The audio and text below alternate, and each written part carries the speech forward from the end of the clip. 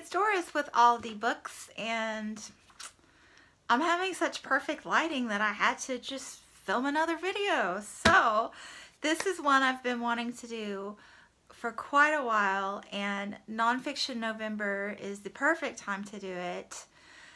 I want to talk about adventure nonfiction.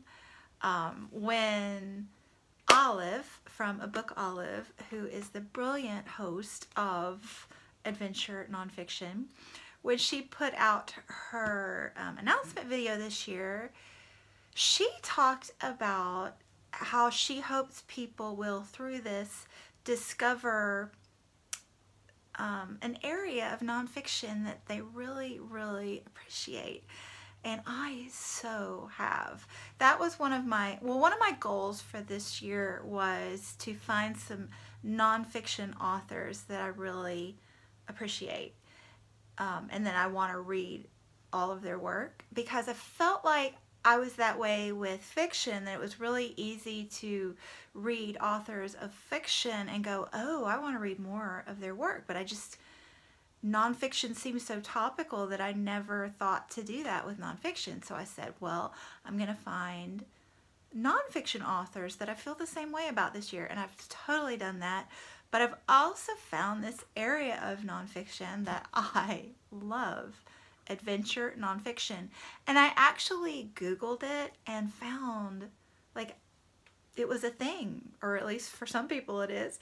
And I found several titles that I was very interested in, so I've got quite a list going, and I'm just loving it. So anyway, let's just get into a few suggestions for you. The first one that I read and realized that I love this was The Lost City of the Monkey God by Douglas Preston. And this I picked up for two reasons, and I'll tell you about the second one when I tell you about another book. But the main reason is that it's set in Honduras, and I lived in Honduras for a year, and I spent a lot of time there and very intrigued by the country. And this is a huge ancient civilization rivaling the Mayans and the Aztecs in scope, but that was just recently discovered, like in 2012. Like, wow, that happens in this day and age. So I enjoyed this from beginning to end thoroughly. And another thing I love about adventure nonfiction, two things: the narrative nonfiction vibe. So adventure nonfiction is the kind I like anyway. It's written as narrative nonfiction, so it's very engrossing. It's very fast-paced. It just pushes you along. It's not what you typically might think of with nonfiction. Oh, boring textbook. Not at all. The other thing that I love about it is the way it incorporates so many aspects of the sciences and peoples and life in general. So you often get it with biographies, you get sociology and different branches of sciences, pop culture from the times. It's just fascinating. So, for example, this one, you get obviously the Honduran peoples, the environment, the culture, politics, modern technology, this ancient civilization, parasites, so much. Fascinating read. Highly recommend, and highly recommend this author as well. He's one that I found I enjoy. Okay, and then another one, The Dragon Behind the Glass by Emily Voigt. This is a true story of power, obsession, and the world's most coveted fish. This is all about the arowana, but not just any arowana. It's the Asian arowana, which is, wow, so expensive. Which, as you can imagine, causes obsession and power struggles and just intrigue and, you know, you name it, but also the environmental aspects that I love reading about, and so much more, so much more. Highly recommend this one as well. The author, I would love to read more by her. I'm not sure that she has anything else out yet, but this was excellent, excellent. And then, as I mentioned with the first book, I got pulled into The Lost City of the Monkey God. Oop, that's the back of it. Ta-da! Because of this book, The Lost City of Z, The Tale of Deadly Obsession in the Amazon. So this is another book that was super popular a little over a year ago on BookTube. It seems like everyone was talking about it. This is by David Grann. He's another author that is a pull me in, buy me read. I read his Flower Moon. It was a National Book Award shortlist last year. Nonfiction, anyway. But yeah, this is another one that just pulls in. This one is more biographical about Percy Fawcett, 1925,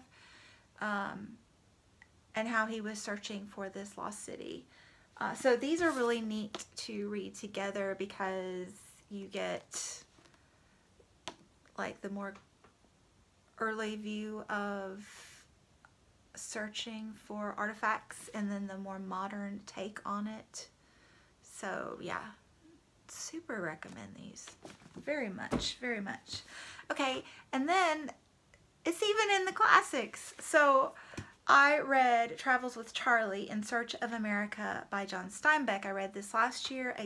I love John Steinbeck. I make no secret of that fact. And this is one of his later works, and he actually it's also a more uncharacteristic nonfiction. He wrote some nonfiction, but this is one of those. And he's more well known for his fiction, definitely.